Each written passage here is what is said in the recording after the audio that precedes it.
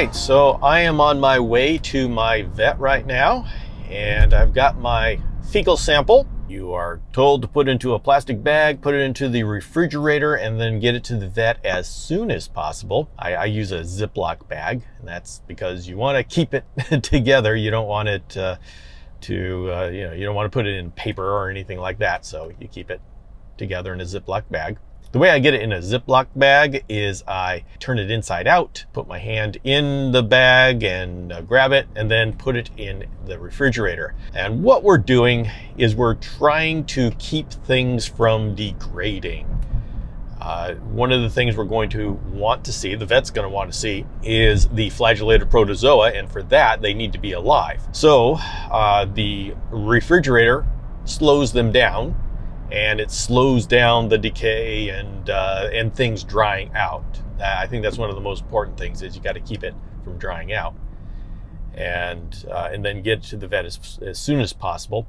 I am lucky in this particular case that I got a fecal on a weekday night, which means I can drive it to the vet office in the morning, and so I can get it taken a look at pretty quickly. I don't know if they're going to be doing it at the office or if they're going to be sending it out. I know they have some capabilities at the office, but they probably will have to send it out if they want to do something substantial. And in this case, I just want to know what those round things are. They just, they look like coccidia, but they're not, I think they're too big. Maybe they don't show the oocysts on the inside, and so it's close enough to something that's dangerous enough that it's worth it for me to pay the money to have the test professionally done. Now, it's common for me to hear from people that they don't have a reptile vet around them, and that is an issue in many cases. With an analysis for a fecal sample, you may be okay. You can ask them if they know where to send the sample to get it done, because not everybody does fecals. Even the reptile vets, not all of them do fecals in-house. It's because it's just so much better, so much more thorough to send it out. And so even if the vet near you is not a reptile vet, you can call them up and say, hey, do you know a facility? Because I mean, they're doing fecals for cats, dogs, and whatever else they do see.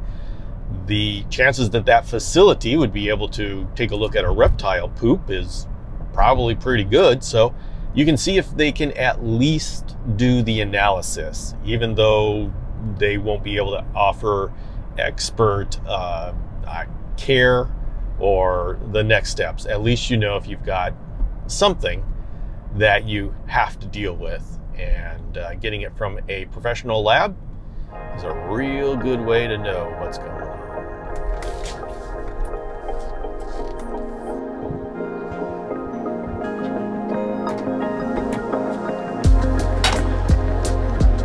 All right, so they took a look at it. Dr. Greek took a look at it. Jackie took a look at it.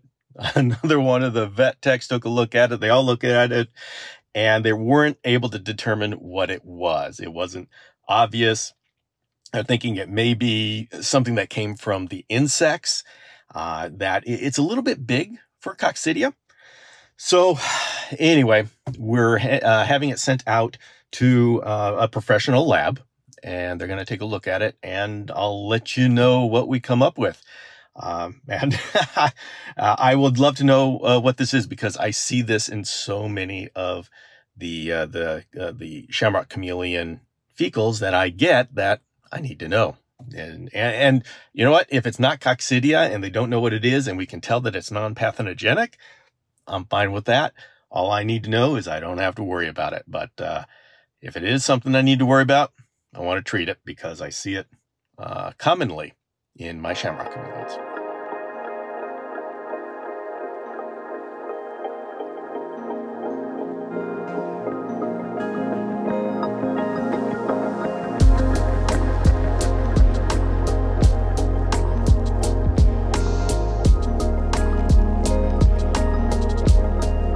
Well, everybody, it's been quite a day running around town and such, and there's still more to do.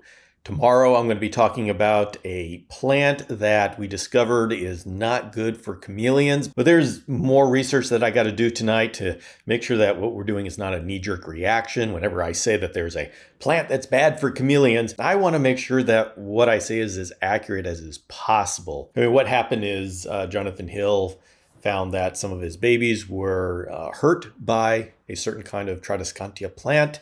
I'll give you all details tomorrow.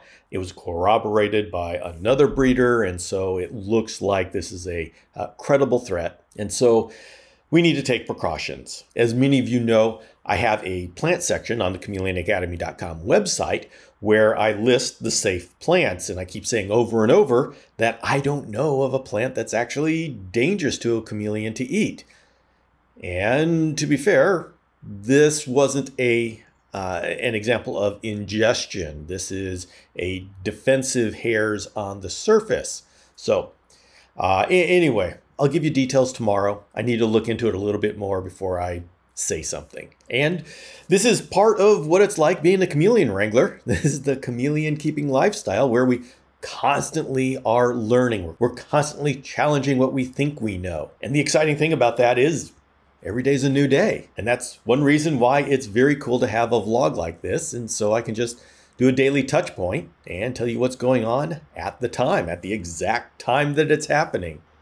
Now, before I go, I've kind of got a win-win situation here. I have an affiliate relationship with thebiodude.com. And if you use the coupon code chameleon10, you get 10% off of whatever's in your cart, except for some cages. I get credit for that, and that helps support this educational outreach. And so, if you need to replace UVB lights, or you want to get some bioactive soil, or any of the other many things that are on the BioDude website, just use the coupon code chameleon10. And many of you know that I work with chameleon enclosures, and so that big enclosure back there, that's from Custom Reptile Habitats. That's a Chameleon Academy branded enclosure line, and that helps support this outreach as well. And this is another reason why I think we're entering into a golden age of herpetoculture.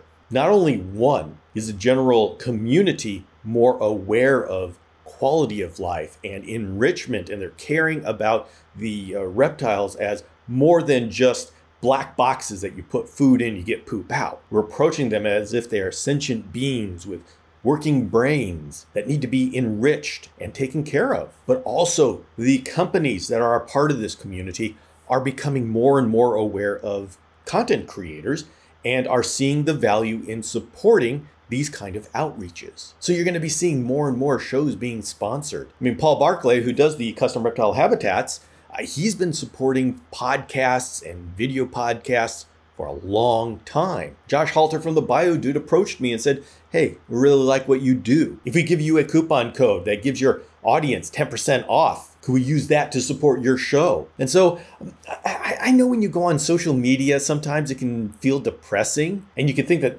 this community is so messed up. But if you ever do feel that way and you're discouraged, I just want to let you know things are getting so much better. And you are part of an exciting growth period in herpetoculture. This is an exciting time to be part of it. And so I'm very glad that you're here. And I'm going to get to work on tomorrow's episode because there's a lot to share. So have a good night, and I'll see you then.